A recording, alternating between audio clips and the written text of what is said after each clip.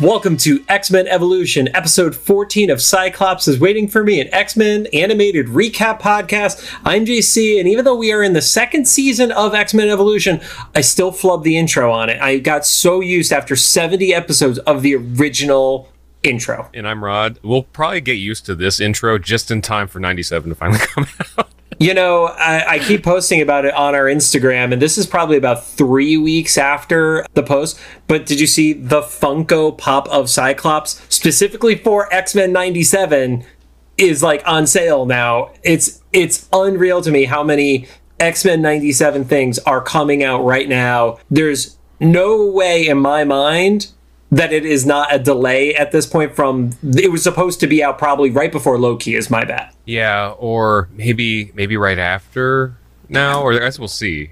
Well, because we're not even at the time of recording, Loki's not even out. Yeah. So that would mean it would be like a November-ish release. Mm-hmm. I feel like we got pushed way past where we were supposed to at this point. My gut tells me that the studios are probably just like, especially streaming studios, are like, we got to milk this shit. Yeah, so yeah. I'm willing to bet, because they just now released the Loki release date, you know? And so I'm willing to bet that they're going to hold off until like, okay, does it look like people are going to stay subscribed? And if they're not, because they're like not even waiting for Ahsoka and Loki. Please stay. We have another AAA thing coming. To be fair, I'm not as confident on the Venn diagram of Ahsoka and Loki, so. Right. Well, I wonder if they're just counting on like households, you know? Like yeah, it's got to be. Like there's one person who's the Star Wars person, one person who's the Marvel person, one person who's under the age of 6, so they watch all the kids' content. Yeah. Just drip feed enough of it. Yeah, because usually there was, like a couple weeks at least between big things, and it feels like now there's not even waiting. So yeah, we'll see. I know they won't do this because of how like programming usually. Well, I was gonna say how programming usually works. We're not in a usually era right now. Yeah, usually doesn't exist anymore. I think at the time that this releases, if WGA is still on strike, which they might not be because they're actually going back to negotiations last I heard. Let's see how well that phrase ages. Right, yeah.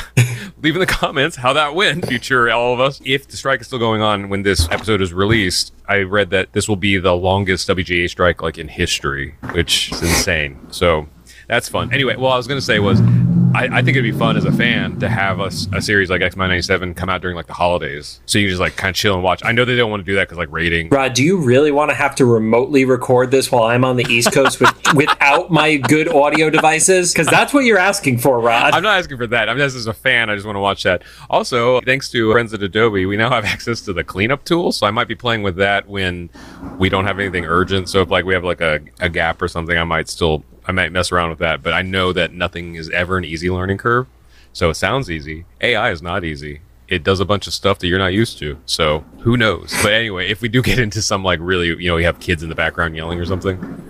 Oh no, I'm just talking about literally having a work laptop and that's it. Gotcha. So yeah. Anyway, Cyclops is Waiting for Me is our weekly podcast series where we're going back and watching every single X-Men animated episode we can find, along with some bonus episodes. Our first series started with the original 1992 X-Men animated series, building up to the release of X-Men 97.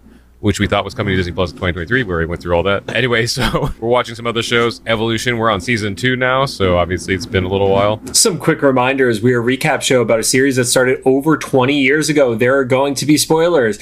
And if you look up character names on fandom wikis, you're going to have shit spoiled for you whether or not you wanted to. If you don't want it spoiled for you, avoid the wikis, pause this podcast, go watch the episode, and then come back. Also, just a quick heads up. Next week, if you go in the order of Disney Plus, it is episode 2.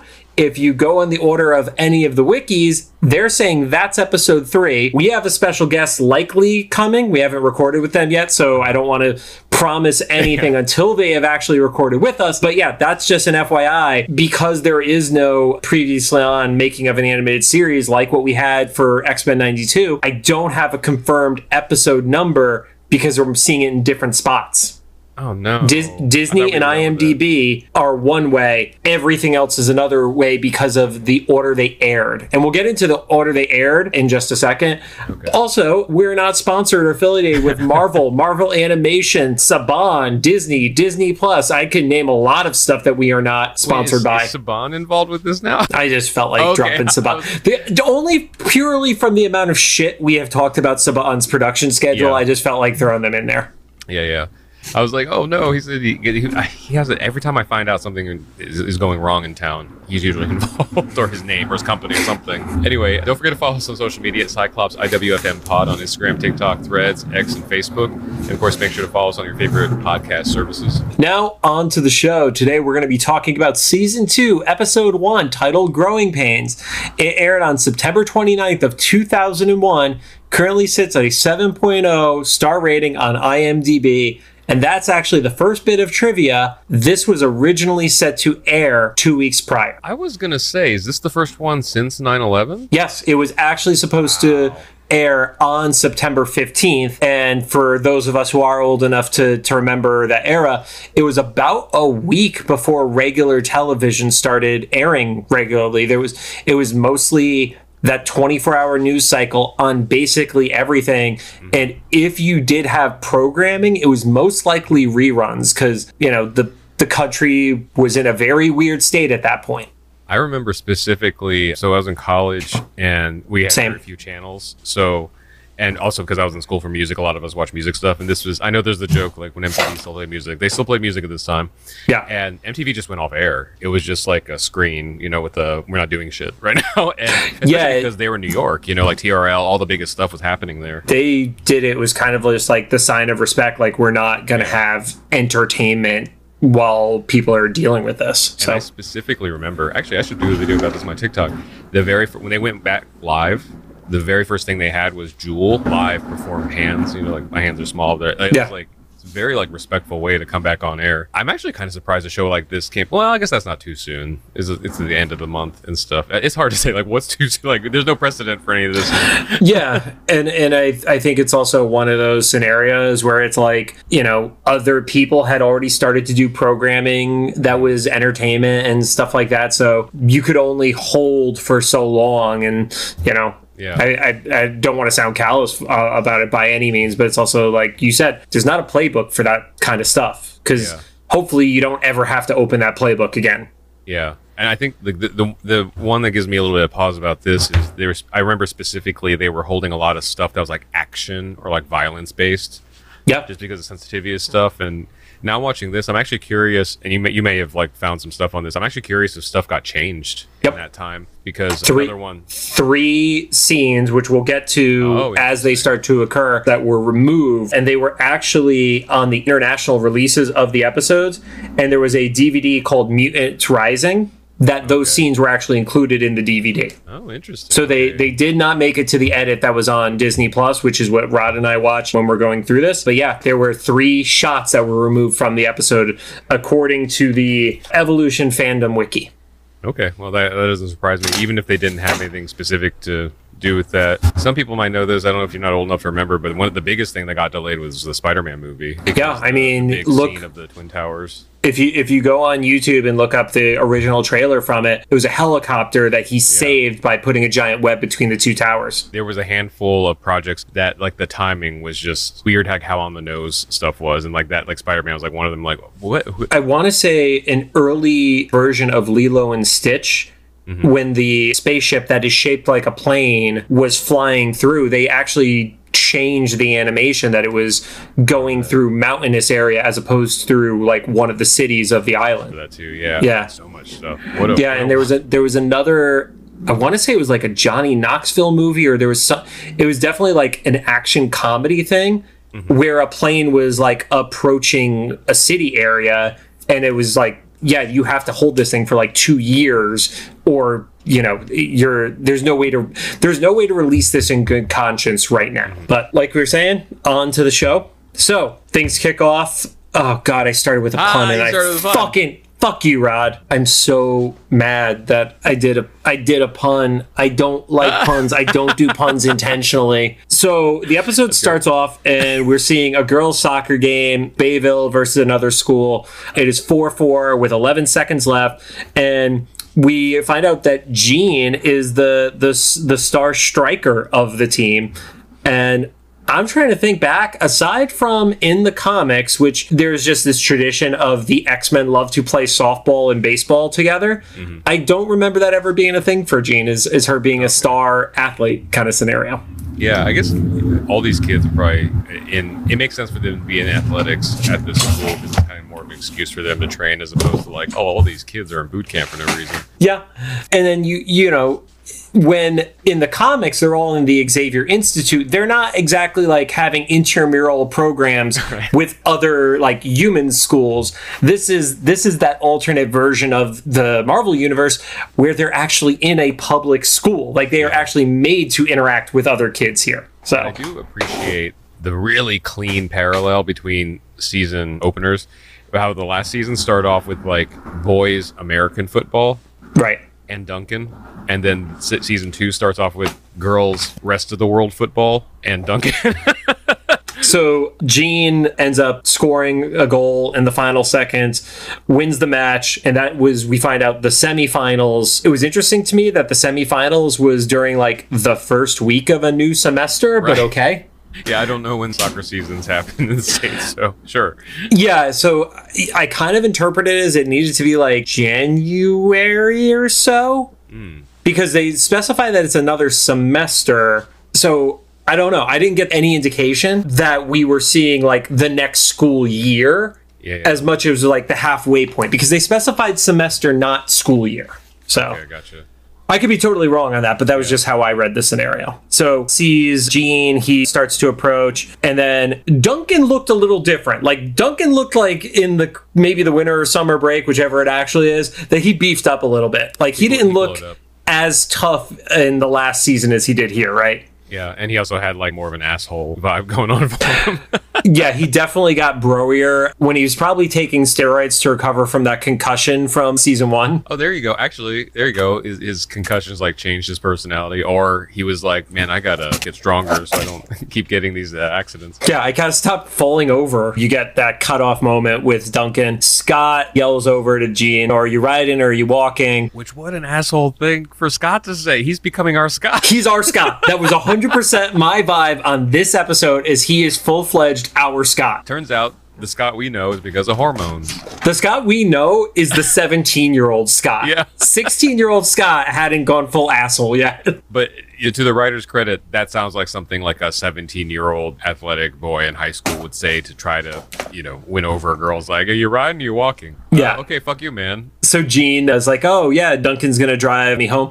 And then the only part that I don't think Jean would have reacted as positively to as she did, he's like, yeah, maybe we'll get lost along the way. I feel like Jean, because I know she's a telepath, but I feel like she also has a little bit of like empath in her. I feel like she would be like, oh, don't use me as a part of this like, dude pissing contest kind of thing. Yeah, that was there was nobody like very likable in this scene. No, nobody was really lovable. Maybe the girl who passed the ball to Jean, she's the best person in the scene. Yeah. And then Scott has like this really shitty retort where it's like, yeah, well, I guess with you that's expected. And I'm like, what? So are you saying he's dumb and he gets lost, or that he's like good at stealing your girl? Because either one, not that great, dude. Yeah. Cuts over. They're in traffic where it's Scott driving, Kitty and Nightcrawler.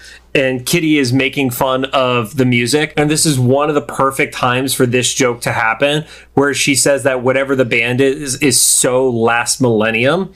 Yeah. And that's literally a year prior. So it is the most like myopic teenage view of like, oh, this is old because it's from last year. And people are still like that, because some people know, but I have a TikTok account where, it goes frequently viral talking about 90s and 2000s music. And people are so, not everybody, there's like 25%.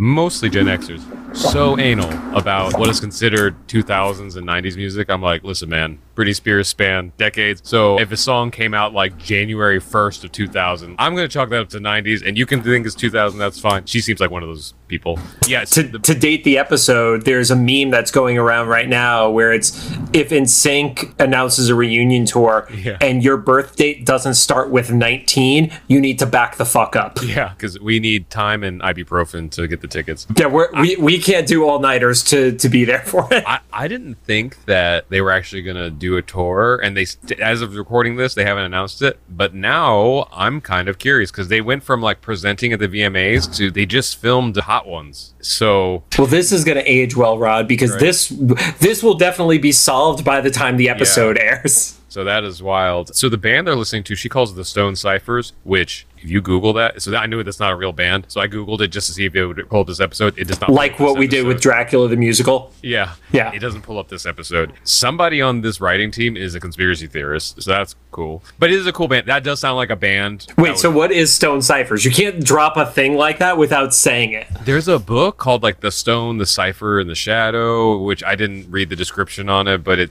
attributed it to some like dark thing or whatever. And then a stone cipher is a type of like encryption thing or whatever, like a type of cipher or whatever. And once again, I didn't read too much into it. I love how you like started to research and you're like, I'm good.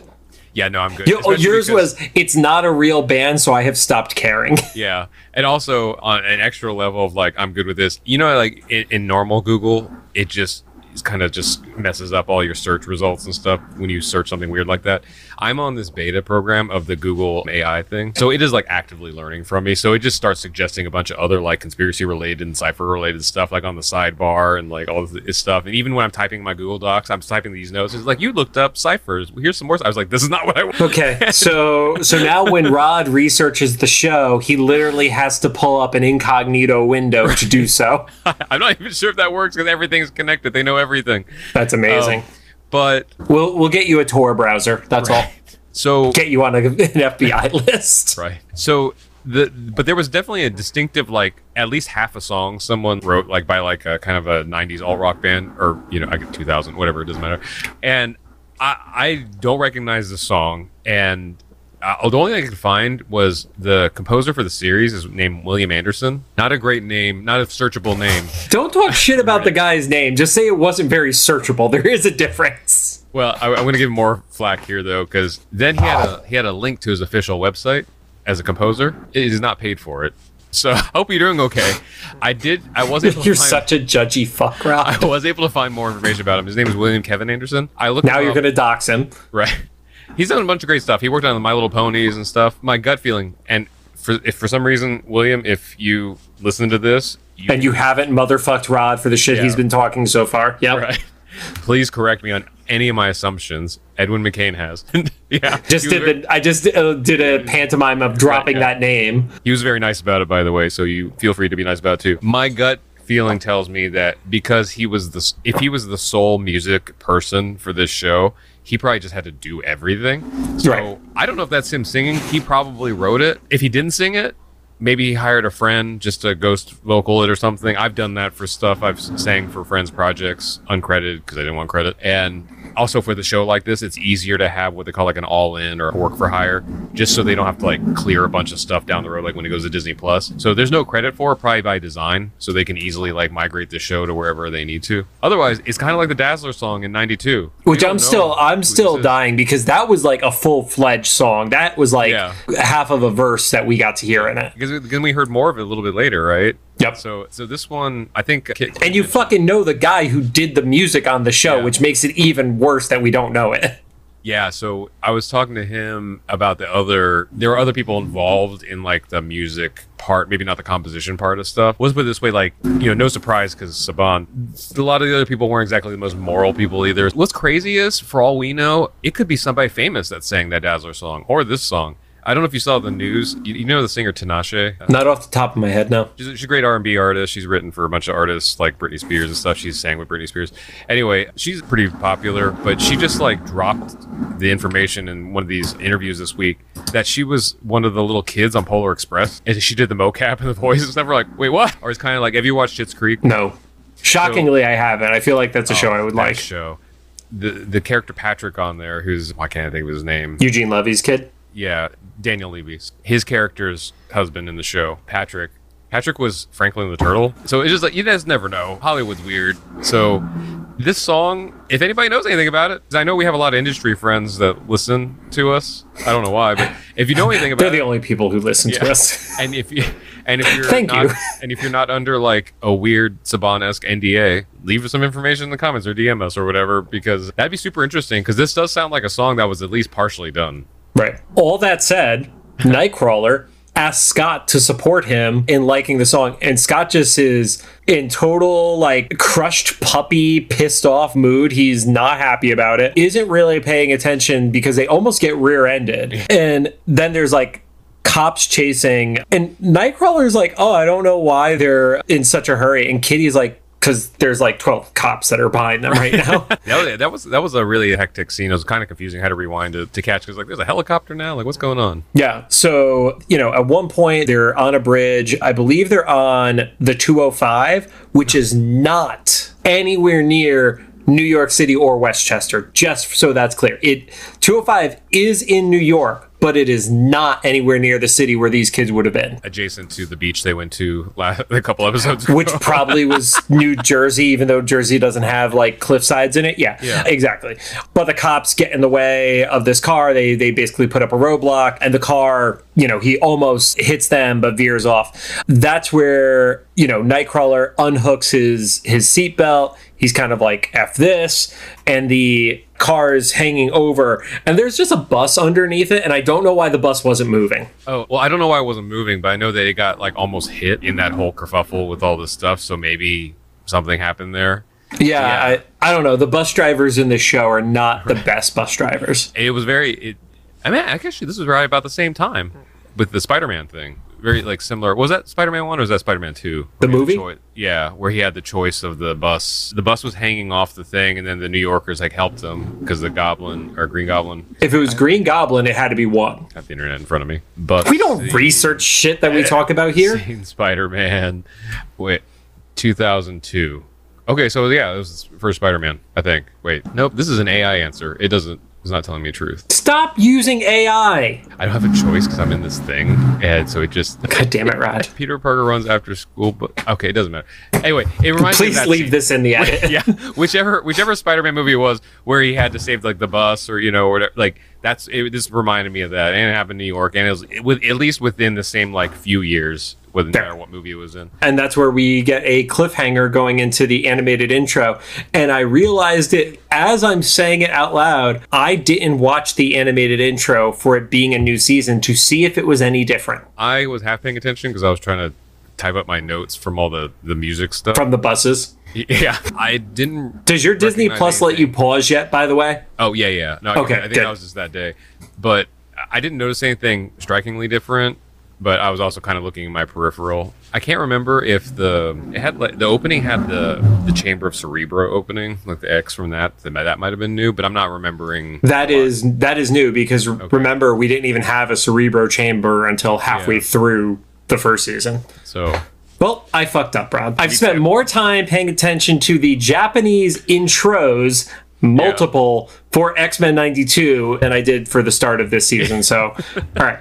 By next week's recording, when we have our special guest, I will watch the intro so I don't sound like an asshole in front of our guest. So coming out of the intro that I didn't watch, Nightcrawler wants to help. Scott stops him and he's like, no, man, we can't. There's too many cameras around. What was your initial thought on that? Like, it was weird because even the Scott we knew from 92, he was an asshole, but he was still going to save people. He was just going to, like, not be nice about it. He was just going to let a bunch of people, like, kids die. To me, it was the similar reaction I had when watching Man of Steel with the tornado scene with Clark and his dad. Regardless of any of the Snyder stuff, regardless of how you feel about the rest of the movie, that was fundamentally the biggest problem I had with Man of Steel is I do not believe that Clark would not have saved his father in that instance. Regardless of what his dad said, I refuse to believe that he was weak-willed enough to not be like, no, screw it, this is the right thing to do. Yeah. And I feel like when Scott said that, I was like, you're not going to let people die, dude. Like, at the end of the day, you still have to be a hero, even if you're kind of a petulant brat once in a while. I guess the thing that kind of made sense here though was they're not heroes yet because they even talk about it in this episode. They haven't actually done a whole lot publicly. They haven't done like anything publicly. Yeah, so they've gone on these little like internal missions to try to kind of keep them. They were basically like kind of protecting themselves in a bunch of scenarios and stuff, but they haven't like gone off and saved other people and stuff a whole lot. And so he's not a hero yet, but he is like a Boy Scout. So he's one of those guys that if like his superior says like don't out yourself, he'll do it to like everything else's detriment. So I guess that's kind of what's happening here. And we'll see later this moment was, I think, kind of supposed to be a little off-putting because it becomes like a focus of the rest of the episode. Yeah, so the car does start to fall, and Kurt is the one who, I guess, makes the first move on it because he teleports,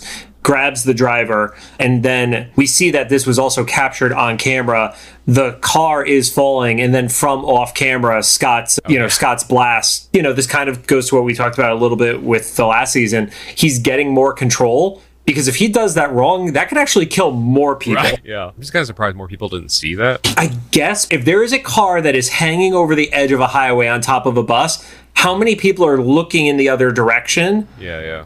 Like, people saw the flash happen. That's reported on the news later in the episode. But nobody was looking at it, because you're still like, oh, the thing fell and we're seeing where it falls, and then you turn around and then it's like, unless there's a guy holding a giant laser, like Cable in Marvel versus Capcom kind of shit. Yeah. Like, although it's true too, because when they cut back to them later on, they're not really in the car, so he could have been anywhere. So he could like strategically move somewhere with a little bit more incognito. Yeah. So after Kurt teleports in with the guy, I love how it was shot that he teleports with the guy, basically grabbed him from behind and just kind of pushes him off, and then immediately teleports away rapid fire too, so that the guy couldn't like really realize what was going on and out him kind of scenario.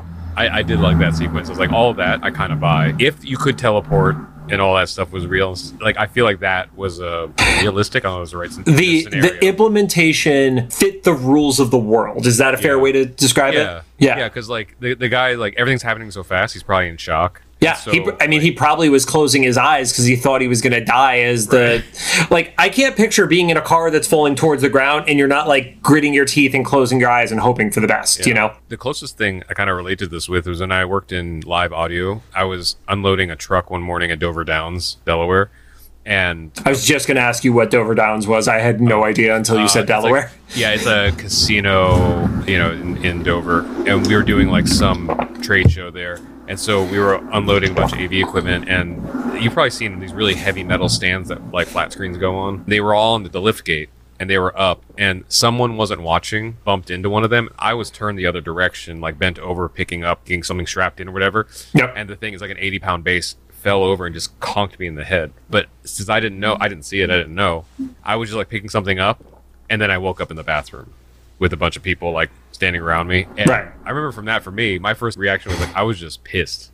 I woke up like, what the fuck? Like, I didn't even know anything hit me in the head or whatever. It was just like anger. So I'm not saying like this guy was just angry, but I feel like it's something like that went so like crazy. It could be anything. So this was a fun sequence of everything kind of, worked. Like the kids were where it happened. They probably didn't see anything because the way the bus was and stuff. Yep. And for all anybody knew, with like the car just fell a weird way, so it didn't hit the bus. And so it was cool. And again, I'll even give the like, somebody knows something happened because the news did end up catching it. Yeah. But are you going to miss the, like, I'm thinking from a cameraman's perspective, like everybody talks about it on like Instagram, like people miss the shot and stuff like that.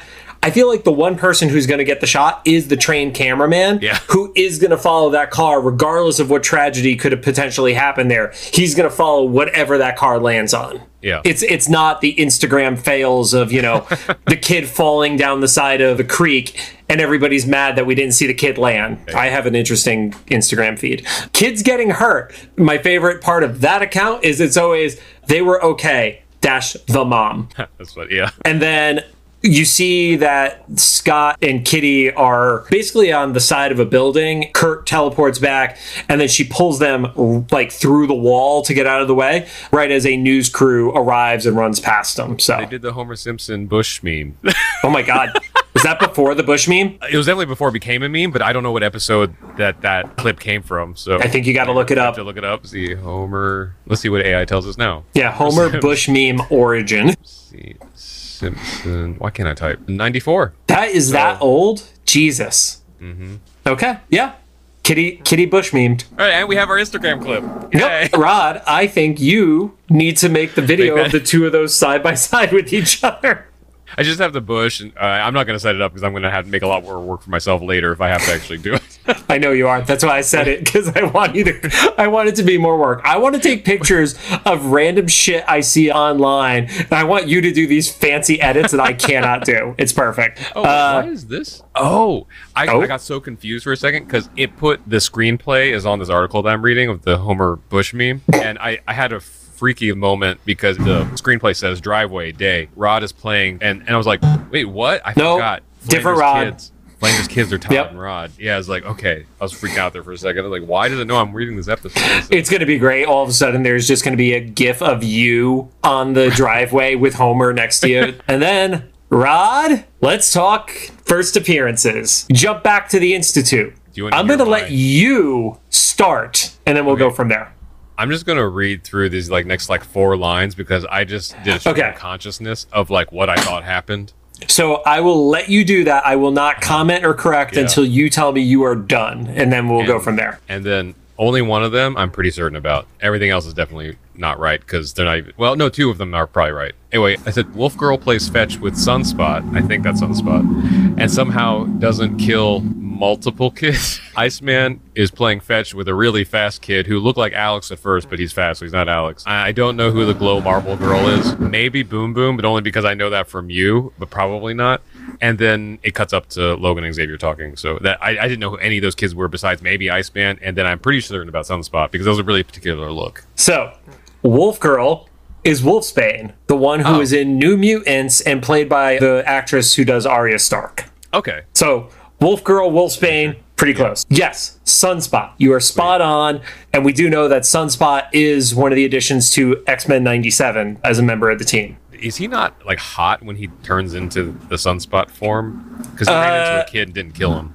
I think it's similar to a Human Torch scenario, because Human Torch can pick up a person and save them when they're falling from a burning or from a building and not kill them and roast them alive. So I believe it's a controlled scenario like that. Okay. For purposes of making it easier, because your point is spot on of bumping in to multiple kid, we could just call him Jamie Madrox. Okay, I don't know who that is. That is Multiple Man's real name. Oh, it's Multiple Man. Okay, I didn't know Multiple Man from back then. You did? So he was. Yeah, I had a trading card when I was a kid. I don't think I actually saw him in anything else. You would have seen him if you didn't block out the trauma of X3: The Last Stand. Oh, I didn't block it out, but I just forgot about it. Yeah, that movie. Iceman playing baseball by himself, throws it. By himself. That was my original note. Was he's playing by himself? But then he throws it, and that is Cannonball, who was Sam Guthrie. Because remember, even though there was an early version of Cannonball from the New Mutants comic that had darker hair,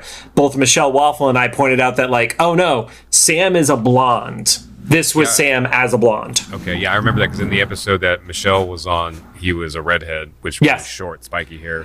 Which fucked with us because there had been the earlier version of him shown where he was in his X-Force uniform with the short blonde, spiky hair. Gotcha. Okay. Yep. Yes, that was Boom Boom. Oh, wow. Okay. Yep. That was Boom Boom, who already has more screen time in this series than she did in X-Men 92. And then we get a commentary from Wolverine who's talking about the new recruits. And then we see 3 others. I didn't catch those. There is a girl who starts like a fire in her fingers and hands. Oh, yeah. Okay. Who...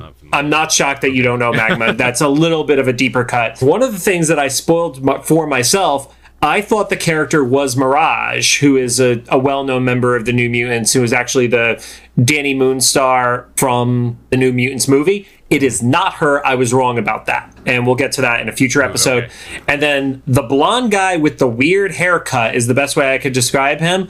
I did not know who he is. I looked up his name, just whatever, and we'll get to him, but he's not a known character, and nobody in this is actually addressed by name at all. So yeah, I'm actually kind of surprised that they referenced this many specific characters, because like we had mentioned before, they didn't have a Larry Houston that we know of, at least, to throw. Or maybe this is what's happening now since season 2 came out, and the first season I guess was successful enough. They were putting in, because the first season didn't have any intentional cameos. It was just random person.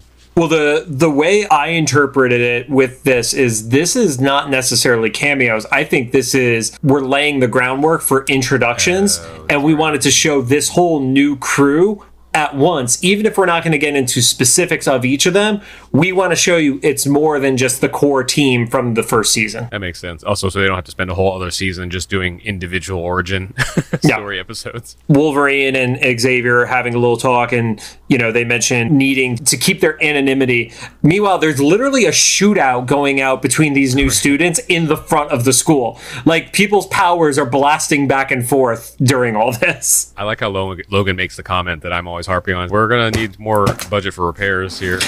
I mean, there was a giant fireball that, like, goes above the school at that point. Storm arrives, and I noted that she literally predicted the future. Wait, how so? She is like, you have to see this, and she points a remote at what looked like a piece of wall art that is actually a TV in disguise. Oh, okay. So it's kind of like, I don't know if you've seen, there's certain Philips TVs right now that are just like meant to be displays for like digital artwork that you could then switch over to TV mode. So 2001, that was progressive as shit. I had never seen that as like even a trope at that point of you had to be fucking rich to have a TV that would be that for you. Yeah, or just have a flat screen. Yeah, to have a flat screen that you would leave on for hours on end pretending to be artwork. I actually kind of have a little bit of insight into this. So after college, so like 2005 or 6, my first job in the same AV where I almost got a concussion, or I probably had a concussion. They didn't take me to the hospital. We worked on stuff that were art installations, and we used flat screens. Back then, they were plasmas, so we're actually like fucking heavy. You needed 2 people to pick it up. And they burned out fast as shit because the plasma had the limited lifespan. Yeah, they burned out, and also you actually needed a screensaver. Like, they weren't just pretty, they were functional. Yeah, because you would burn it in if it didn't move. And if you broke like a pixel or two, it was done because it's a gas and it leaks, and so it would ruin the TV. So there were these art galleries that had these installations in it. One of the biggest things the company I worked for did had like a rotating screen so that it would change depending on what artwork was showing on it, if it was like landscape or portrait. And this was something that a lot of like very wealthy people wanted as something in their home, but it didn't exist. I wonder if this show had it in here because someone knew some rich fuck who was like bitching about not having this. But I know why it wasn't possible that time is because we probably weren't the only ones, but the company I worked for was working on this. And we're like, it is so impossible to have a static image on a plasma screen for an indefinite amount of time and not mess up your screen for lifespan, like you said, for the burn-in. Even if it wasn't a plasma screen, even if it wasn't a flat screen, and I had seen, you know, you basically gave the impression of it being a flat monitor by basically cutting a giant hole in your wall and having it live in the hole. Yeah. You still couldn't let it just sit on a static image because it would just burn into the screen permanently. Oh yeah, the CRTs were much worse. Like those would be like a few hours. You'd have like Windows starting screens burnt into your monitors and stuff. But this, I think that I think was because it was flat. A lot of these like wealthy people were like, well, it's flat, so it's like a painting. We're like, on the inside, there's a lot of shit going on, you know. And so yeah, I kind of did predict the future. But I man, this is where if we end up like talking to some of the writers and stuff, it'd be great to find out if whoever specifically pitched this idea in here was like, I was at this dude's house the other day who's being a dick about this painting. But this was the time period that this was being worked on because I was working at a company like right after this. I love how you say that. You know we're going to forget. If we talk to any of the writers of this series, we are 100% going to forget to ever ask this. Yeah. The amount of things that we said we should ask the Leewalds when we have them on the show that we just completely forgot to ever write down and come back to. It's just a giant void of our, you know, word vomit. So it was probably better for all of us. Yeah, we had a great episode with them. We don't want to ruin it with our bullshit. So Storm puts the TV on. It is the news broadcast that I mentioned, and instantly everybody knows that it was Scott, internal in the, you know, from the adults. That's what we're going to call them. Charles, Wolverine, and Storm. They're just the only adults at this fucking place, right? Oh, yeah, and that's another thing Logan mentioned to Xavier, like, we're going to need some more teachers, which is fair. Yes, teachers and insurance. And security, probably. At that point, Scott, Kitty, and Nightcrawler get back, and they kind of realize that, you know, they're busted. They got found out, even though they were going to try to keep it on the DL and not mention it. Which, again, I think this is probably one of the last eras where that could happen, is like from when this show comes out until 2010, 2011 at the most. Because by, the early 2010s, everybody had a quality camera in their pocket. So yeah, for anybody that may be too young to remember this was really plausible that they could have gotten away with it at this time. Yeah, if there was not a news camera at the scene, they could have actually gotten away with it. So we get that moment that you were kind of referencing earlier, Rod, where Scott and Xavier start having their back and forth. And I don't want to say it's my least favorite version of Xavier, not because it's bad writing or something, but he's just not a likable version of Xavier to me. The only reason I can't say he's my least favorite is there's a few versions in the comic book that are supremely fucked up, and this gray zone Xavier is nowhere near as bad as certain comic versions of him. So, and to his credit, because I started off being like, oh, Xavier, where are you going with this? He acknowledges, he's like, I would have done the same thing. I just want you to be more careful. At the same time, I was like, man, this is one of those talks you get from like your authority figures when you're a teenager. You're like, I don't care. You're only talking to me to be talking to me. You're not telling me anything new. Scott did, like, nothing's going to change from that conversation. Yeah, Scott is straight up bothered that he hesitated. Like, not even, the end result was they still saved, but he's even bothered that he almost didn't do it. So as much as we make jokes about the show of Scott kind of being like an ass at times, like, he has all the best intentions, but this is also, this is the teenager version of him. He's scared. He's not a full-fledged leader yet. So I get it. And he points out at the end of the day, saving everybody else is the most important thing. He also mentions that it feels like, because Xavier says, well, the X-Men need to remain anonymous. He's like, well, it feels like we're hiding in shame. And then Xavier gives mostly what I can relate to, like hearing when people have been in the closet and stuff like that. The others aren't ready to embrace you. And at some point, it's like, fuck if they're ready to embrace you or not. You got to put yourself out there. It's a hard conversation because Xavier is in the mindset of, well, if we are out there publicly, there's going to be violence against us, and that's stuff that the queer community has to deal with even to this fucking day. So it's kind of scary how long the parallels of the show end up lasting. What's the saying? History may not always repeat, but it rhymes. Yeah. And then Xavier basically says, the best thing to do is to do what you can without revealing what you are. And that was a gut punch hearing that, man. Because that's like, I get the perspective from him, but it's also like, what was he supposed to do? Just let those kids die? Nightcrawler saved the fucking criminal, but Scott was going to sit there and let the kids die. He had to take the risk. Yeah. To your point, he did exactly what Xavier said. Is like, they still don't know who we are, and they still don't know they're mutants. So mission accomplished. So we did what you said. The other side of that is, to me, it kind of parallels, like, once again, Protestant upbringing. I remember a sketch in high school at one of the churches where basically, this guy came out, and so the solution in the sketch, and not judging all Christian faiths, but this particular subsect, their solution to that guy coming out was like, well, as long as you get married, have kids, and just pretend, you'll be fine until the day you die. It's like, this is kind of akin to that. We're like, well, as long as you are never, like, no one else ever knows, then you'll be good. I'm like, ugh. Like, that gives you the... Yeah, that's correct. Yeah, I mean, I appreciate that Scott kind of got the last word of it. It was like, I'm having a hard time with this one. Like, yes, as you should be having a hard time with it. Morally, you should not be okay with not being able to save people when you have the power to do so. Yeah, especially with the team. Like, there were three of them there that could, like, they did do something, but they, imagine the other side of that. The three of them come home from school and they're like, we let a bus full of kids and a dude die.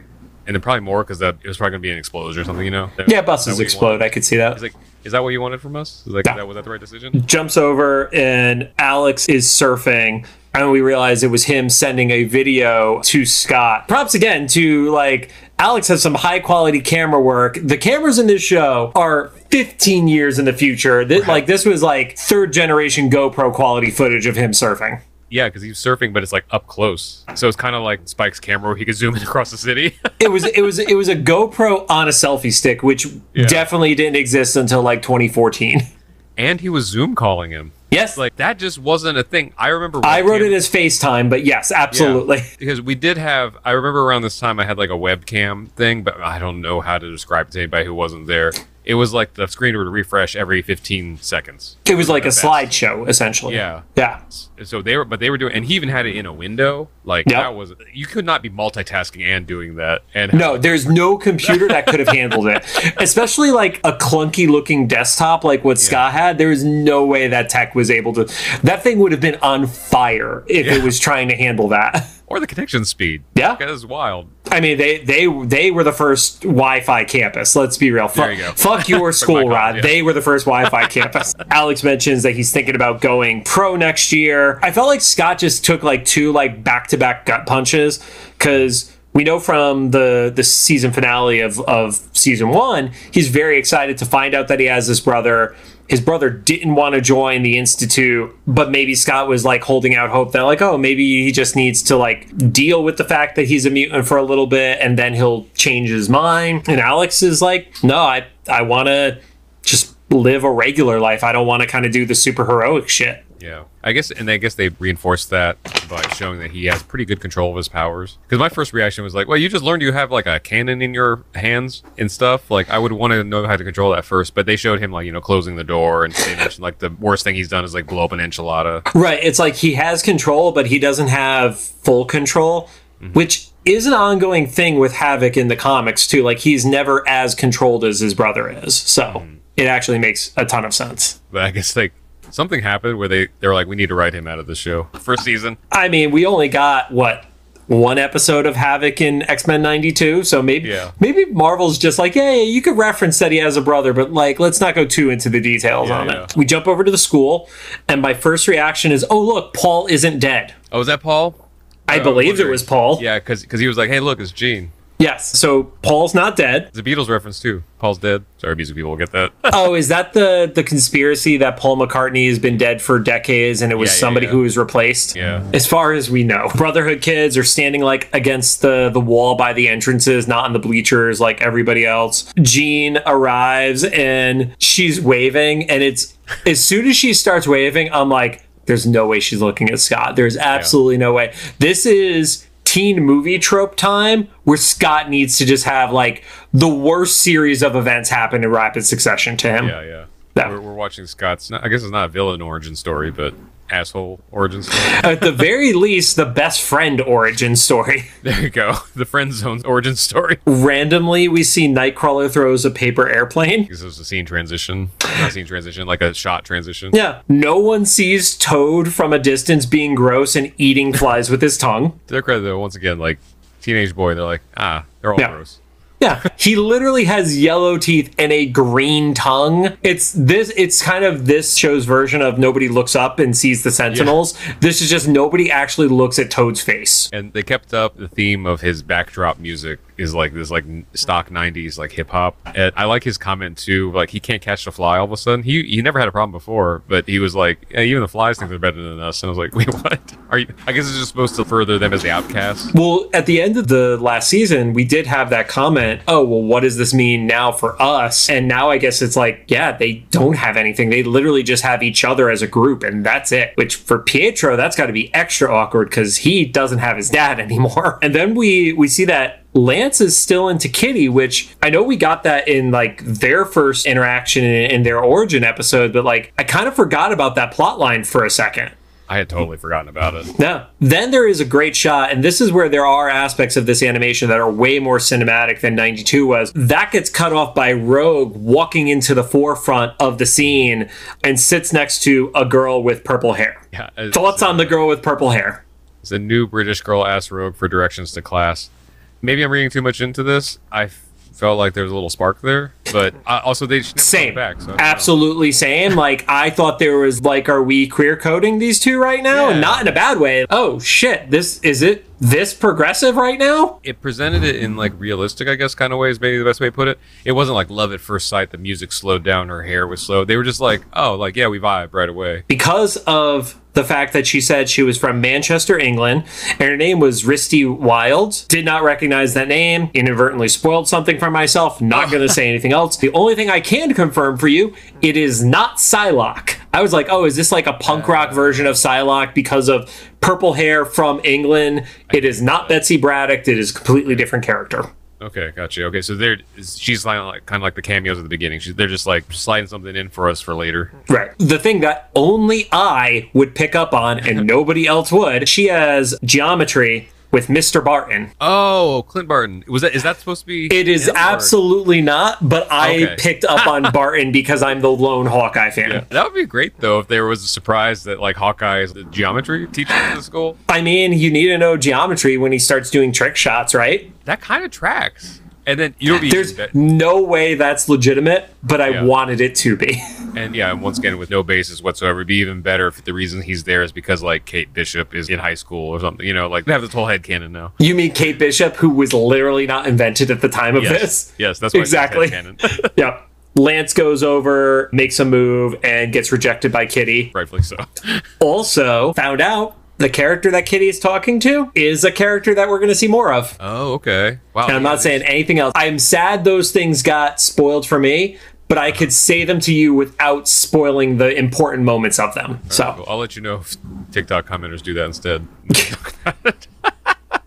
It's literally just a list of all the heroes and villains that appear in the show in the TikTok comments. And then we meet Edward Kelly as the new principal. I was assuming he was like the Senator Kelly replacement. So the senator, in every iteration I have ever seen and could find online, is always Robert Kelly. So I don't know if that is a connection or it's just a coincidence. Because I know that they've changed other names in this show, so like I figured it wasn't far-fetched.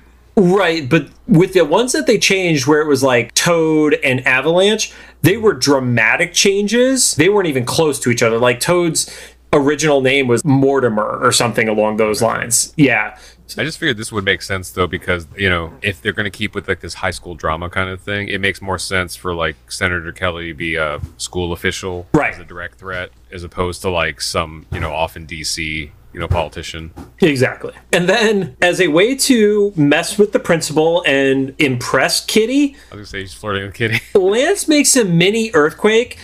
And here's the thing. We live in California. We literally a few episodes ago made jokes about the hurricane because it was such a light earthquake in Los Angeles. That light and earthquake in New York, everyone would be losing their goddamn minds. That is not the environment where they are used to the ground shaking a little bit. Yeah, and everybody was pretty okay with it. Yeah, to the point where they just moved on with the assembly, which they would have evacuated the kids by that point. Oh, 100%. If you get that little of an earthquake, that whole building would have been cleared in New York. I was actually kind of surprised. It kind of worked.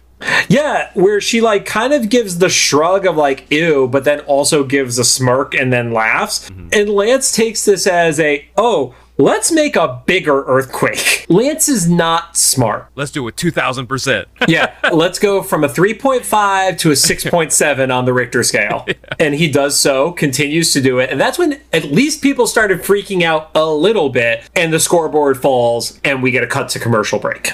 And I think, to me, I felt like more people were scared that the scoreboard was falling down than the actual earthquake. I could see either way on it, absolutely. Regardless, I feel like people were not scared enough. Yeah, they didn't leave. No, you come back from commercial and Jean is able to psychically move it, which I guess is the only power that is free of detection. Like people wouldn't, unless somebody's staring at Jean and seeing like her like deeply concentrate, you wouldn't think to look at her and know that she's using her power. And then everybody just kind of brushes it off. That was the part that kind of messed with me, because like someone who doesn't live in the East Coast wrote this part, because like I when I lived in Delaware, we had like an earthquake about that magnitude, you know, where like it shook things off the shelves and stuff, but didn't do any structural damage. That we were shut down for a day. Like, nobody knew what to do. Everybody's like, nope, these are the end times. And in LA, we're like the scene from Independence Day where it's just like, this isn't even worth getting out of bed. Yeah, I don't even feel them. Dude, like, I think I told you the hurricane day where that was like, I went to Twitter to check to see if there was actually an earthquake. I only knew because you guys were posting about it. Actually, it was your Instagram story was the first one I saw. Oh, the hurricane? Yeah, for hurricane. I barely felt it. I thought it was maybe just like traffic or something. And then a split second later, a bunch of us in my area, at least, we got an iPhone alert about it. And I was like, a lot of good that does this. Yeah, aren't they supposed to go off before the hurricane or the Yeah, the earthquake hits. I did hear someone say, like, the reason they do that, though, is to brace for potential aftershock. So I can kind of see that. Yeah, I can see that. So the principal brushes off almost being killed by an earthquake. Everybody calms down very quickly. Nobody is evacuated. I do not have any faith in this principal's skill to protect these children. And he starts making some jokes. He talks about how it is a new semester, like I referenced earlier. Talks about meeting new challenges. Okay, that sounds still in line with what a principal would say. And then we obviously get there is something else going on with this guy. Luckily, I did not spoil anything for myself or him. I literally did not look up anything beyond the name. But talks about unique talents, special gifts, and abilities. Yeah, my note was Principal Kelly gives a really on-the-nose speech about being special. So, given that neither of us have had this spoiled for us, do you have any predictions who he is? And we're not going to verify it. We're going to see if we're right whenever whatever happens. I'm going to stick with my earlier prediction. I think he's just going to be like this show's Senator Kelly or President Kelly. He's just going to misunderstand mutants and then do too much, like to regulate it. I am going to go to the extreme on this one. I think it is a possibility he is either Apocalypse or Sinister. Okay. I could definitely see Apocalypse. Sinister, man, they would have to change a lot with his name and stuff. But Apocalypse, we've seen him be a lot of people in history. So yeah. So actually, yeah, that would fit too with Mystique, right? It's like, she failed because I got to do it myself. Well, in this iteration, Mystique was working for Magneto, not Apocalypse. But yes, to your point, though, like, just every principal's a fucking shapeshifter. Right. And then he says he needs everybody to show their support by coming to the championship soccer game and arrive there early, basically for the pep rally before it. That's on par with high school stuff. Which I do not feel like that many kids would have wholeheartedly supported a brand new principal who didn't really do anything yet. Like he wasn't like the loved principal because he had done something cool. He was just like, he didn't die. Yeah. Yeah. That was all he did. He just didn't die. Like, he shook that off casually. Yep. He must be cool. He's a cool youth pastor. Cut to outside. Sad Scott is waiting to leave. We see that Lance is not taking no for an answer with Kitty. Yeah, that was a little creepy too. Scott sees it. Did you notice he does the arm grab, which we've seen, like, that's like the closest thing to, like, male on female violence that we've seen in the show. And Kitty actually just phases her hand right through his grasp. Yeah, that was a good power to have in that situation. Yeah. And then you start getting a little more of what we saw in the survival camp episode of Lance and Scott just being antagonistic to each other. And Scott's like ready to blast.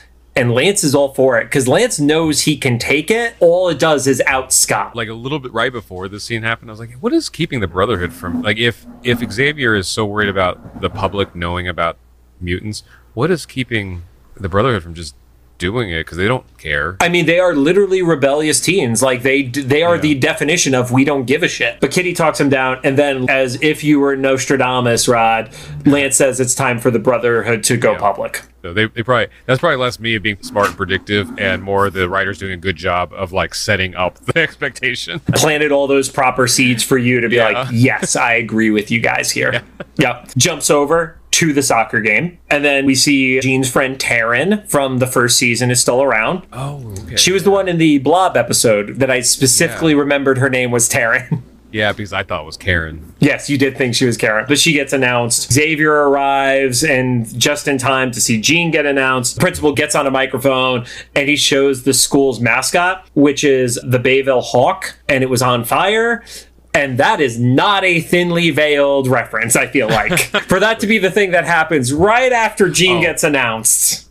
Like a Phoenix. And apparently it was thinly veiled enough. I didn't think about that, yeah. I was like, well, okay, so now we know what's going to fall here in a few minutes. Not wrong about that, but yeah. I don't know of any high school that would have an on-fire monument on the premises, Right. And also, usually your mascot is like a person in a costume. So I thought it was going to be like Toad was going to show up in the costume and fuck around, or Lance was going to be in it or something like that. I was not expecting it to just be a giant golden bird that's just shooting flames out the top. It can't be safe. safe. Like, even regardless of the non-mutant world, that can't be safe. Although, you know, I like the idea of Toad being the guy in the mascot suit. That tracks. I knew a bunch of mascot dudes back in Delaware. Because my band at the time, we did the Philadelphia Phillies theme song, so we got to know that whole company that do those mascots. And Toad fits that personality type you need to have to be in that suit. I feel like he would be a very good NBA mascot because he would be able to do some really sick dunks with like his weird jumping abilities and stuff. Yeah, but it's also just more of like having movement that's so exaggerated that when it's muted by having a big padded suit, it's still like it's still big. Yeah. Game kicks off, and right as that's happening, Toad uses his tongue from the roof of the announcer's box. Is that what it's called? Let's go with announcer's box. We don't watch any sports between the two of us. It's so sad. Uses his tongue, which I feel like that's the most control we've ever seen from Toad's tongue. Like usually it's like the quick snap, but this is like he straight up like goes around and under a corner and stuff like that to grab the microphone. Yeah, those are good like 20-30 of stretch on the tongue there. That's a lot of tongue. It's shocking he's not more popular. Right, with everyone. Yeah. So you see Lance pops up on the microphone on top of the announcer stand. Quicksilver is near the lights, which they had like, you know, the giant spotlights. Pushes them towards Lance. Blob is just there. And they're all like in their full-fledged suits too. Like there's nothing subtle about it. I do love that Blob's suit is just kind of like a biker version of Blob. It's not an actual uniform. It's just like him not in his overalls kind of thing. Yeah. And I didn't know this. Is his real name Quab? Leave the awkward pause in to let you guys know that I just gave a what? Look, I say this because okay, so now I'm guessing that this was a closed caption, like goof. His real name is Fred. Okay, that's what I thought. I thought it was something more like normal. Yeah, he's Fred Dukes, I believe, is Blob's full name. So Lance, when he gives everybody's introductions in the closed captions, says this is Quab, Quab. So anyway, doesn't that note there? That's a caption thing. I think Quap is the name of a computer game that you could play on like Flash. We get the big speech, which feels pretty momentous for the episode, where Lance declares, we're all mutants. Yeah, so the only thing that would have been more believable is if before he was able to give that speech, if he showed up with a spotlight on him in that outfit, he would have got made fun of and booed first. Especially in 2001, because in high school. I think we've referenced this in previous episodes, but like this was still Harry Potter was just coming out and making nerddom acceptable. You know, you had like Lord of the Rings and Matrix, but like, you know, going to comic book conventions and people being in cosplay was not pop culture accepted. And then these weren't even be based off of a character. This was just like, oh, there's a fucking weird kid. They probably like the only thing you had like an equivalent would have been Star Wars and Star Trek conventions where people would put together like space outfits and stuff like that at the time in 2001. Yeah, and he's also in like not a very good costume. Yeah, I think we've talked about that. Like he is the one redesigned costume that, not that his original costume was great, but I just don't love this Avalanche outfit. So what a way to like start the season off strong. Is it like outing all the mutants, because then he just goes and like points across the field and he's like, and so are these kids. Yeah, he's talking about like, you know, we're different, we're what you probably call freaks, and that's like there's a little bit pointed as he says freaks. Like we've talked about like how Kitty has kind of thrown that around and stuff. Also at that point the announcer is crawling up the ladder and Toad just kind of like flicks him off of it, so that guy's dead. And Lance is like, yeah, there are lots of mutants. Scott, Jean, and all their friends at the Xavier Institute just literally outs every single one of them. I thought that he was going to throw Jean under the bus as far as like, that's why she's so good at soccer or something, you know, but they just kind of glossed over that. You know, maybe she's actually just legitimately good at soccer, and he has that moral ground of like, I have enough ammo that I don't even need to lie. No. Yeah, we'll give him that much credit. But then he tries to kill the entire soccer team. You know, he makes the quake happen. It actually goes in full-fledged, like, opens a fault line in the ground. Jean saves her friend's life, who very easily crawls out of it. Quicksilver does the tornado spin around the principal, which is like, now I think every person who does Quicksilver in cartoons is going to use that, because it's just such a fun thing to make a tornado and just have somebody probably throwing up uncontrollably stuck in the middle of that thing. I was going to say, this. He probably realistically would have passed out, right? Him going that fast and spinning around. I don't know if anybody who's still listening has been in a tornado and survived it. Please let us know. But that opening when Avalanche opens up the soccer field, that was like, it hasn't happened yet, but at this time, but that was like the opening for that movie, This Is the End. I have not watched it, but I saw that in the trailers. Okay, yeah. So yes. It's like, that's literally the very first thing that happens, and not even really a spoiler. Rihanna falls in, like it's like a wild scene. It totally reminded me of that. So then Scott looks back at Xavier, and he literally grabs a duffel bag. I mean, I carry my superhero suit in my duffel bag with me all the time. And it looks Xavier dead in the eyes. It's like, well, cat's out of the bag. And then they go off to change. Which I love that they took the time to change, even though they just got outed by Lance on a microphone by name. The only thing, and this is still a stretch, that I'll give them a little credit for. Plausible deniability? Plausible, but also maybe there's something special about their outfits that allow them to, like, fight a little bit better. I know that's a stretch, but... Or maybe at least with Cyclops, his visor is a little bit better than just sunglasses or something. But but I feel like he could have just pulled out his visor and kept his regular clothes on. Yeah, there's a lot of everybody else that like, does Kitty really need a special outfit? Whatever. But, sure. Of all people, Kitty doesn't need a special outfit. So Xavier's like, oh, shit. And then he telepathically hits up Storm being like, yeah, I need to get you over here now. And I think he just didn't call Wolverine because I don't think he wanted Wolverine to murder these children. Because that's what would have happened. This like literally just outs mutants to the entire world. Wolverine's just going to start popping claws. Yeah. So we see Blob actually start to make his way up the bleachers. As that's happening, did you notice that the bleachers were starting to cave under Blob's weight too? Oh, yeah. And so I wonder if there's like a little bit about that was like density control, because we've never seen Blob, like, aside from the one table in the cafeteria, just like damage stuff by walking up it or past it, Oh, that's true, yeah. Yeah, let's do that. Let's do that instead of like in continuity. Blob grabs the flaming bird, and then from off camera, Cyclops shoots it, and of course the school lights on fire. Because of a giant flame they put over the bleachers. Middle of the field, you get Scott and Lance who kind of like square up to each other, and then they don't even start using powers. They're literally like ready to like get into a fist fight at that point. Yeah. Like, I think Scott was kind of relieved. He's like, yeah, I could actually go now. It was personal with them, so like it's just more satisfying to have like the fist hit your face. Yeah. Then we kind of get like a great series of individual moments where Spike takes out some of the cameras and stuff. The satellite dish, sorry, you're right. Yep. Kitty pops up there, puts her hand through the camera, and actually pulls out the VHS and then destroys the VHS tape inside. I wonder if that makes sense to kids who were born in like the last 10 years. So, like, what'd she do? It's like, have you seen the meme where it's a music cassette with the pencil next to each other? Yeah. And it's like, if she doesn't get this, she's too young for you.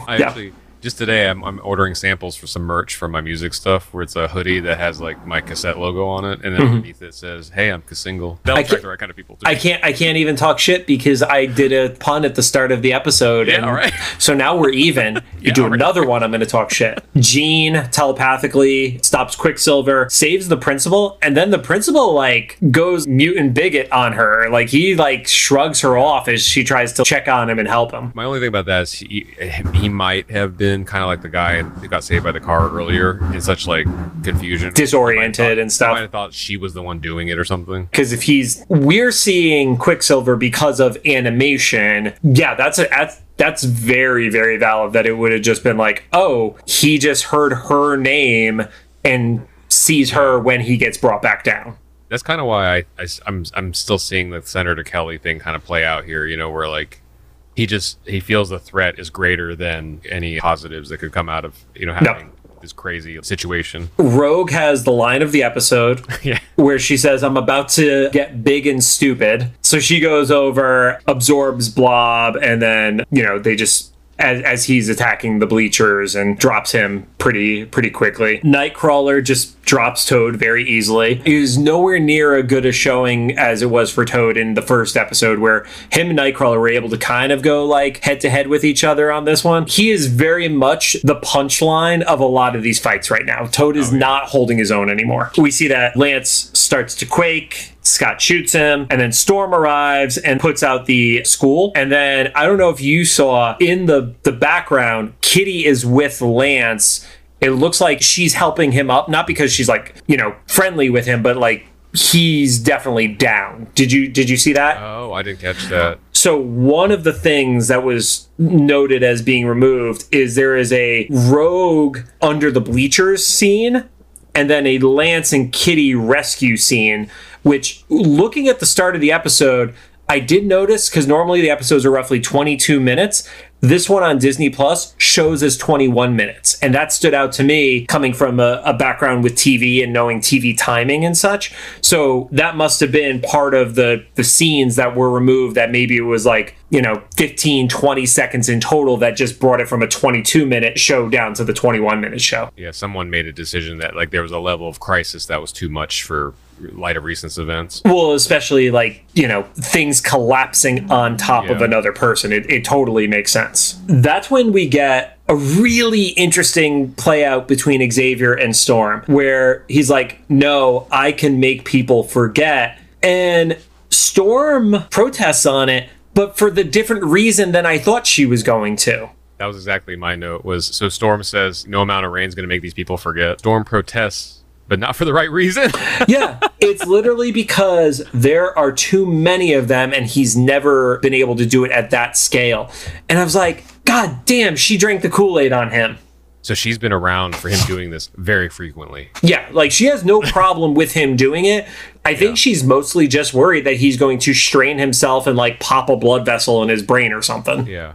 That's another thing. She's been around him doing it enough. She knows like what levels of toll this takes on him. Which also parallels the beginning of the first season, because she's in the car with him. That's right. When he does it to the cop and makes everybody think that it was a gas explosion. Yeah, also on the other football field, or maybe it's the same football field set up different. But they're very clean parallels. He still does it, and they keep, for as much as Fast and the Furious says family, this show says choice. And he's like, yep, still got to do it. I got no choice. And you see cool animation effect of everybody being affected. But when he gets to the principal, and this is why I think it's Apocalypse as my number one, is you're given the impression that it is like a psychic backlash, as opposed to that's when he finally ran out of strength. I was on the fence about that. I think that they intentionally made it like, is it because he ran out of juice? Or, was there some, because it was animated that like something pushed back, because I had here like Kelly pushes back,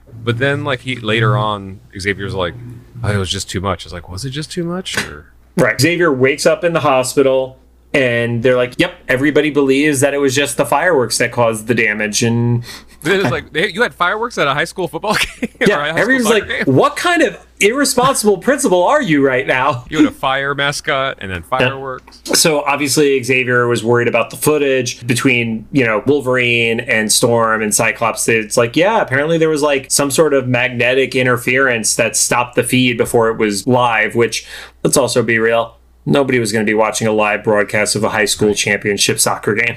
Yeah. No. Well, I guess maybe because it was a rich school, but I was like, they weren't doing like live broadcasts of small events like that at that time. But I guess if you have like rich fucks who want like, that's the second time you referred to rich people as rich fucks in this episode. Well, it's just the type of person that's so disconnected, that doesn't know what a gallon of milk costs or whatever. Like the kind of person that wants a piece of art to also be a display screen is also like, in 2001, we're gonna live broadcast this on like television because so many people are interested. And then Xavier's like, magnetic?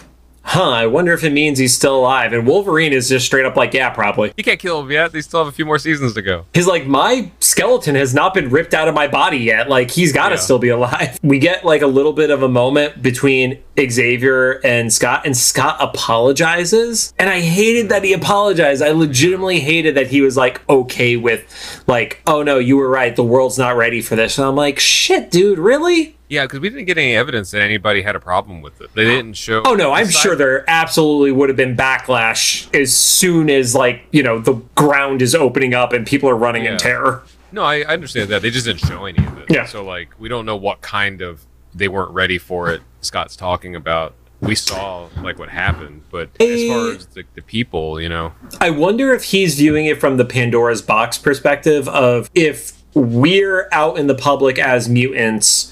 Then is it like, I guess it's the Batman theory where Batman existing creates more villains in Gotham. Yeah. So is Scott thinking, like, us being out as mutants publicly, does that mean more mutants surface and not all mutants are going to be as good as we are? Could be the thought process on it. The episode ends on, like, we don't get a ton of these in this show compared to X-Men 92, but it ends on a dark moment where it's Kelly in his principal's office and kind of mentioning, like, yeah, you know, Mystique didn't finish the job. To your point, probably somebody else that's another bigger character or something. Yeah, because I was almost originally like, they wouldn't have just put Mystique back as just a different principal, right? That would have been like too obvious. And then that line is like the confirmation of like, okay, well, at least it's not Mystique. So yeah, or I hope it's not Magneto. That'd be such a dumb move. He got face off, you know. I think if it was Magneto, Xavier would have been able to sense it. Not just sense it, but to be able to switch his mind, because we know Magneto is only able to stop it. I don't think it's been confirmed in this show, but because of the helmet. So yeah. Oh, you know what would be interesting if he was a time traveler? We haven't had one of those yet in the show. No, we have not. Well, we had somebody who jumped forward in time. Yeah. I mean, like, if there was like not Cable or Bishop, but I don't know, somebody else that was from a future timeline that was trying to Terminator this or whatever. And then the only thing, aside from the delay and the edits, apparently there was another scene where Jean destroyed Kitty's cell phone. I don't have full context for why that happened or where that happened from the wiki that I found, but that was one of the 3 scenes that was removed from the edit. So interesting choice. Yeah, I guess since we don't know the context, we don't know why the decision was made in relation to, you know, what had happened a couple weeks before. Right. And it's not like there was, you know, there wasn't a scene where she was holding it that it was like, oh, okay, it was in scene 1 and then we see her again in scene 3 and it's not there. Just, yeah, don't know why. Who knows, maybe it was something she was saying on the call may have related to what was going on in the world or something like that unknowingly. But yeah, Rod, thoughts at the start of season 2? I liked it. I liked the clean, like, parallel to the start of the first season, and this was action-packed. It had enough suspense. You know, there's at least a couple scenarios and characters that we don't know about, but they gave us enough information to be curious about. So, you know, obviously we had, like, Magneto, all the characters that we got introduced to that were like, is Rogue in a relationship? Is, you know, like, Jean is not interested in Scott at all at this point. So no, she is just straight up breaking that boy's heart right now. And now there's this constant threat of the Brotherhood, like, outing all mutants. And so what are they going to do about that? Right. And what's to stop them from just doing it in a spot that Xavier is not there? Like, okay, we messed up because we thought too small. Like, I feel like Lance has shown he believes in a war of escalation. The earthquakes are the perfect example. It's small earthquake. That's good. Bigger earthquake. And then he literally jumps to biggest earthquake that creates a fault in the middle of a soccer field. So yeah. And what about you? I am excited to see the roster expand. As a reader, one of the things I do love about, you know, the X-Men universe is how many characters and teams and stuff like that there is. Because, you know, you look at Spider-Man is a pretty small group that is his core in the story. It's Peter, it's MJ or Gwen, it's Aunt May, and then maybe like Harry or, you know, his roommate and stuff like that, but it's not a massive group. Here it's like, oh no, we could get some really cool combinations. And I mean, you could also get infighting within their own team too. Like, because, you know, these are the seasoned veterans who are still just teenagers. And it's like, oh, who are these new punk kids who are trying to like be the hot shit now? I'm actually kind of curious too, and who the new teachers are going to be, because it's obvious to have all like, students be the new blood and stuff, but I wonder who they're going to make adults and teach at the Institute. That's going to be kind of interesting to see too. Right, because we don't have the movie equivalent or the even X-Men 92 equivalent of the First Class. The First Class is Jean, Scott, Kurt, Rogue, Spike, and Kitty. Like they are literally the First Class. So so this is gonna be interesting. I'm excited. I like this show. watch 97 drop in the middle of all this. Oh, it's 100% going to happen. We are not going to get to the end of season 2 without 97 jumping in the middle of it. I guarantee you. But here's open because I want to find out how this plays out. Thank you for joining us. And now, as I've teased it throughout the entire episode, next week for Bada Bing Bada Boom, which is a Boom Boom centric episode. So obviously I'm a fan of it. We are going to be getting X-Men Evolution director Stephen Gordon as our guest on it.